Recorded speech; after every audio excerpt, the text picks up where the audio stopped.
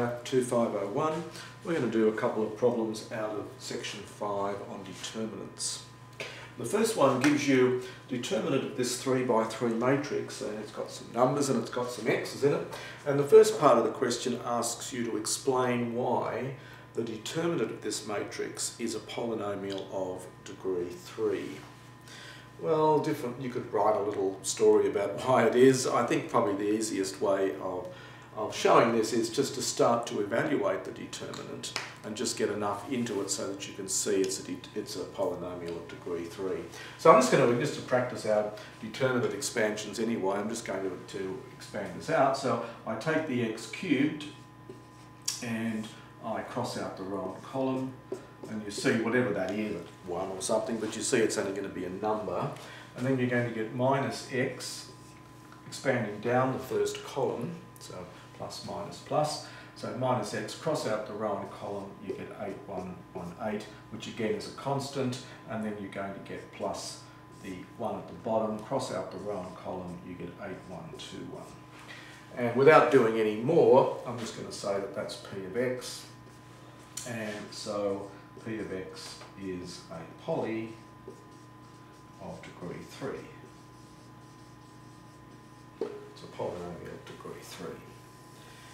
So, if it's a polynomial, then immediately you're thinking, well, polynomials have roots, and if I can find out what the roots of the polynomial are, I know what the polynomial is completely.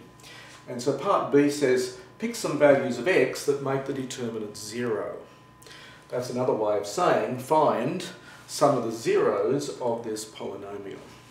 So I look at the numbers in there and I can see that, well, if I put x to be 1 in, then I'll get 2 columns the same, and that immediately wipes out the determinant. So I'm just going to say that p of 1 is going to be 0, because the determinant will be 0. And I can see some 2's and 8's, so I might think about 2, and if I put 2 in there, well, I'll get 2 and 8, so the first 2 columns will be the same, and again that means the determinant must be 0. If you've got any 2 rows or columns the same, the determinant is 0, and so I'm just going to say by inspection p of 1 is 0 and p of 2 is 0. So that's a nice phrase, by inspection. You just look at it and you guess those 2 are going to be it. And the third part of the problem is now, well, factorise the polynomial completely.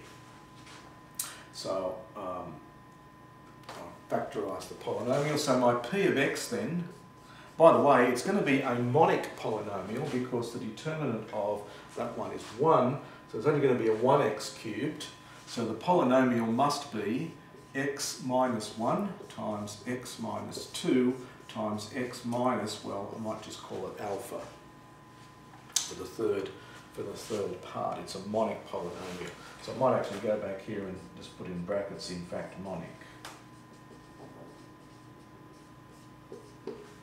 So I finish the problem if I can work out what the alpha is. Well, or to do that, I'm just going to look at the constant term. That's the easiest way of working out what the alpha is. I'm just going to look at the constant term. So the constant term here is going to be minus 2 alpha, if I put x to be 0. Now on the other hand, the constant term over here, well, that came from this last determinant, and I can see from that that that's going to be 6. So that tells me alpha is minus 3. So to finish off the problem, it asks you for the roots.